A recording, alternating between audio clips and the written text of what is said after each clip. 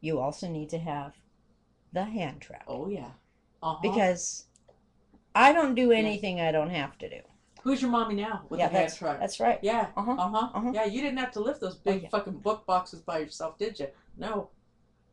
Well, neither did you. No, I'm talking to Oh, myself she's talking to here. herself. Okay. Crying in her sleep.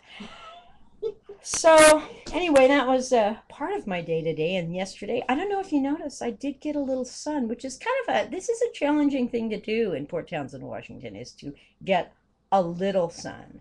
Because what you tend to do is, because there's very little sun, is you tend to look a little, well, if I raised my shirt, you would see how you actually look. And so getting a little sun, but not too much sun, is kind of a challenge here in Port Townsend because when the sun is out, you want to sit out in it. Yeah, you want to be out in it. And we did do our garage sale yesterday, uh, which was a raging success socially, if not financially. Socially, at least. At least. I mean, I have to say, it was the friendliest crowd at a garage sale. I usually think garage sales are kind of weird, a little bit creepy, because, there are people going through your stuff. But I've come to a place where now I have a sort of an internal meter about what I'll put in a garage sale. I know I'm really ready to let it go if I'm putting it in the garage sale. And if I'm not ready to let it go, I don't put it there. So I don't have that. I don't take it personally when people are like pawing through your stuff and making faces, you Oh, know. guy, you would never put your macaroni art out there.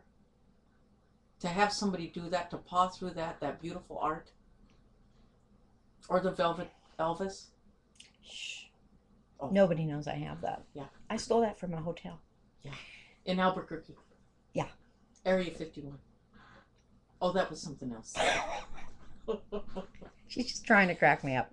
So yes, we had our garage sale, and we had our typically wacky Port Townsend crowd come through.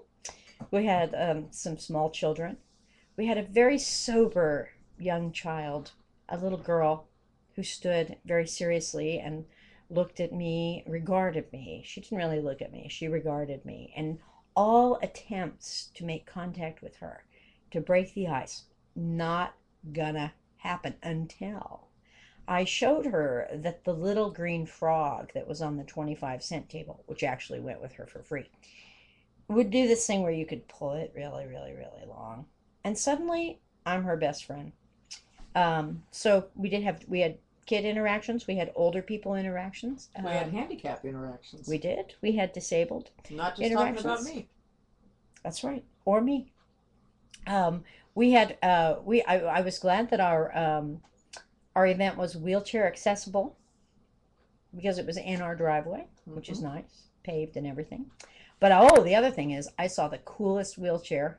I had just watched. If you haven't seen it, I recommend seeing The Music Within. Is that the Music name of it? within. Music Within, which is the story of Richard Pimentel, who lived in Portland, actually, who I met in Portland, who basically was one of the really great activists who helped um, get the ADA passed, the American with Disabilities Act passed. And so, anyway, I was telling you, I saw this really cool wheelchair. I thought, we were talking about it later, and we're like, well, that's the smartest thing. Like, why didn't somebody think of this before? Well, obviously, because probably not that many people pay attention to what disabled people really need.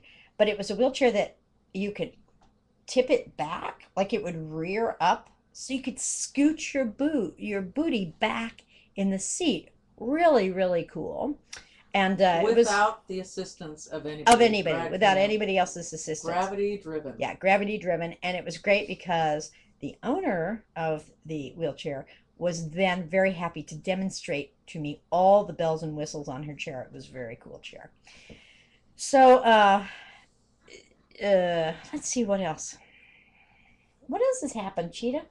Well, uh, That's one of her other many nicknames, Laura Rose Sales, Cheetah. what else has happened? Well, it's not new news. It hasn't just happened. But what is still happening is that there's oil spilling into the Gulf. Ah, yes, oil spilling. Actually, I was going to have a visual aid today because I just heard that that BP is managing to suck. I think they Yeah, they're managed managing to suck all right. to suck 5,000 gallons of the, I don't know, something like 504,000 gallons a day that is leaking out. So I was like going to do a visual aid like with the cup. I think that would be a great visual aid. I It mean, would be so half empty. It would be so much more than half empty. But 5,000, we recaptured 5,000 gallons. Can you imagine? And we're spilling 2 million. So how does that work? We got 5, we spilled 2, quantified by. Wait, it's physics. That's why they can't do it. Because it's physics. And it's that's complicated. Why they can't tell us what the truth is. That's right. Because it's complicated. It's complicated. It's like Harry Potter. It is as Julie complicated. Goldman says. That's right. So, but here is the good news, I think, on that front, which is we've always known that we just cannot keep doing that. And now it's getting clearer and clearer. We can't keep doing that. Well, no, we could keep doing that. But this is where it goes. So I'm actually glad that it's back in the news. You know, I actually worked at a gas station in 1978, I think it was, in Wichita, Kansas. And I was there when the gas prices went up from, I think there were 65 cents a gallon. I know this is perhaps unimaginable to some of you, younger people. It was 65 cents a gallon one day, and it was $1.12 the next day. And the pumps that we had at the gas station did not have more than 2 digits on it because gas had never been over $1 a gallon. So we had to take a sticky note and put a 1 on it and put it on the pump and tape it to the pump so that we could have 3 digits. Yeah, it was very, very odd. And I wonder if that's what happened with the sloth. The sloth? Well, I'm just thinking, this is a All the 3 sloth. toes. How did that evolve? Well, originally it was probably, I think there are 2-toed sloths, but they probably had to put a sticky note in just on the place where the 3rd claw was. That's probably See? And that is evolution, my friends. So hello, Texas, evolution. So you think all I'm saying. So that you think that's you think we're just the whole additional prices on the gas is just an evolutionary process? I think absolutely. And Actually, I think the oil spill is an evolutionary process. I don't remember what the date was, but Earth Day is April what? It was Earth Day. It sank on Earth Day, I believe. It sank on Earth Day, and Earth Day was started in Santa Barbara, California, because of a massive oil spill. Oh, that's correct. So it has kind of come full circle that way. Full circle. Yeah. So yeah, I mean, so I was telling you the story about I was working at this gas pump, and at that time, it was really the first time that people in America had any kind of clue, like, oh, we might have to fucking change our ideas about how we use oil.